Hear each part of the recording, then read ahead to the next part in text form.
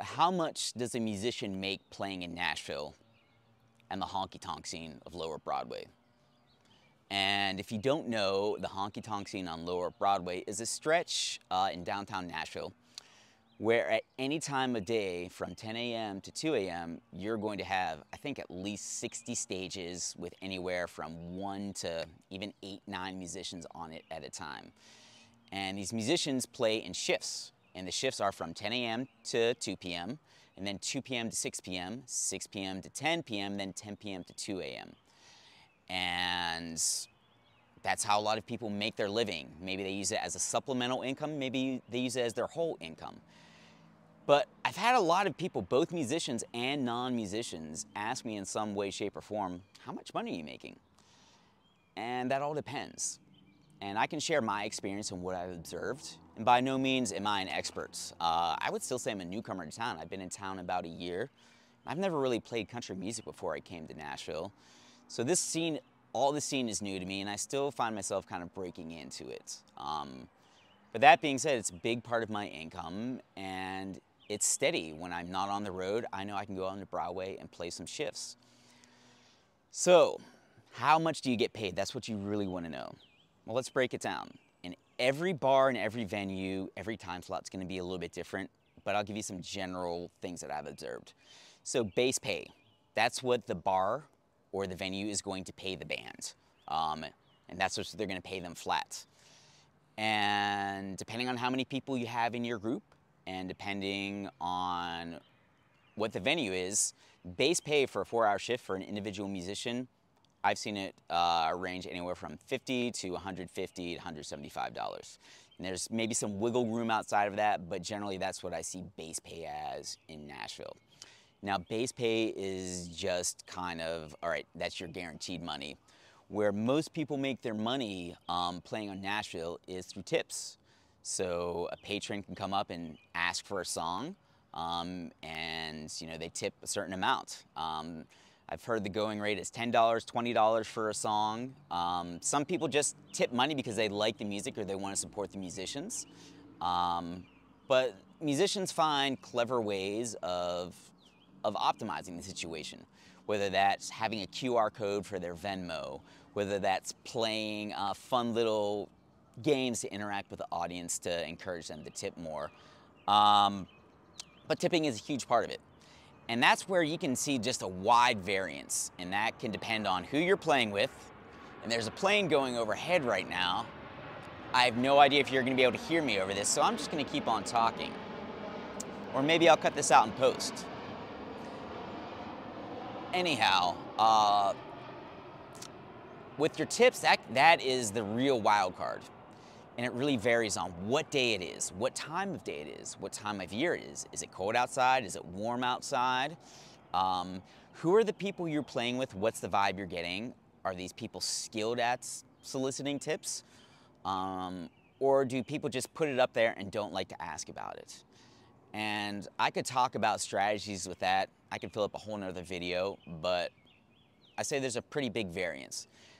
And the way I see it is that with my experience on Broadway, I've made anywhere from like $50 including tips on a shift, all the way up to about $500. And I know there's people that make more than that on a shift.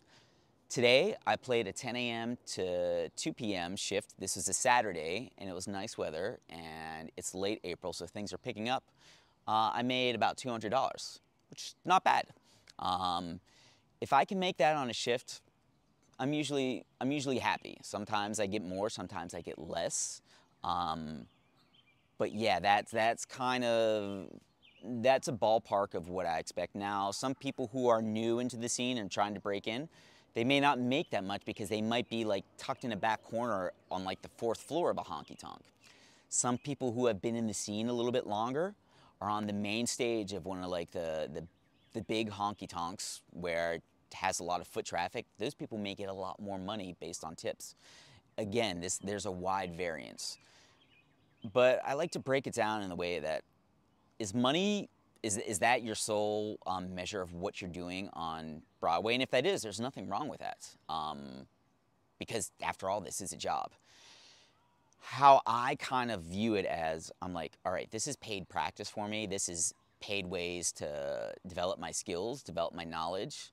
This is paid ways to network, to generate content. This is paid ways for me to build relationships with people. So I don't worry about the money. Of course, do I get excited when I get a lot of money and tips at the end of the night? Absolutely. And that gives me more freedom to do other things. But I never go into it like making financial decisions or thinking I have to get this many tips, or I'm not going to take this shift because I don't think they'll get good tips. I really, again, another plane going overhead. Really, for me, this is a long game. They say Nashville's a 10-year town. I don't know if that's just for the alliteration, but really I'm looking at it as, okay, I want to meet people who call me for other gigs outside of Broadway maybe, or this is maybe my day job, and maybe I'll go and network outside of here and like go to some songwriter rounds, go to some original sets.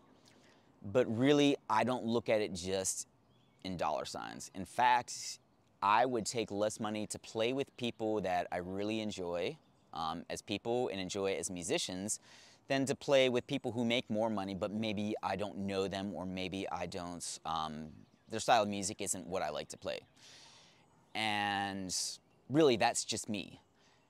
And I also know that some people do double, triple, even quadruple. Yeah, that's 16 hours of playing in one day, because they're all about making that money.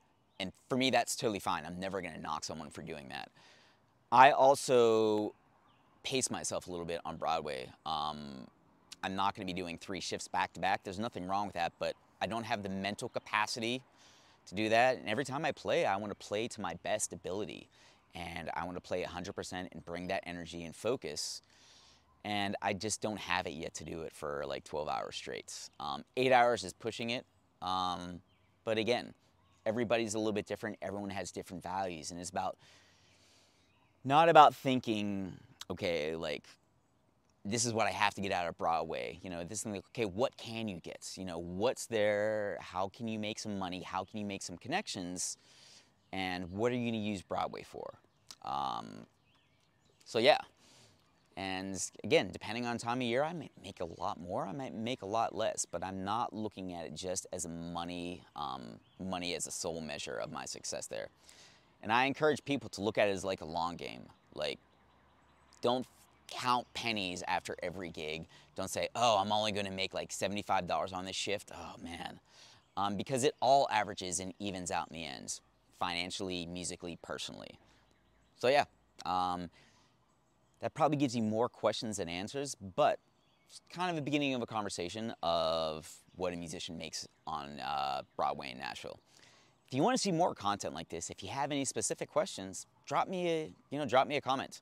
Follow, like, subscribe, but tell me what you want to hear, because I've been talking to other musicians, and there's kind of, a lot of us are playing on Broadway, but not a lot of people are talking about like the specific ins and outs. And I would really like, I make videos that I think, what would I have appreciated when I came to town? And knowing something like this would give me some pretty good perspective. So if you're new in town, drop me a line. I would love to be able to help out. Or if you have been in town a while and you think there's something I'm not touching or missing, feel free to let me know. But again, it's really a conversation, and I just like talking about music. I like making music, and I want to help other musicians. So thanks for watching. Give me a like, follow, subscribe. Happy weekend.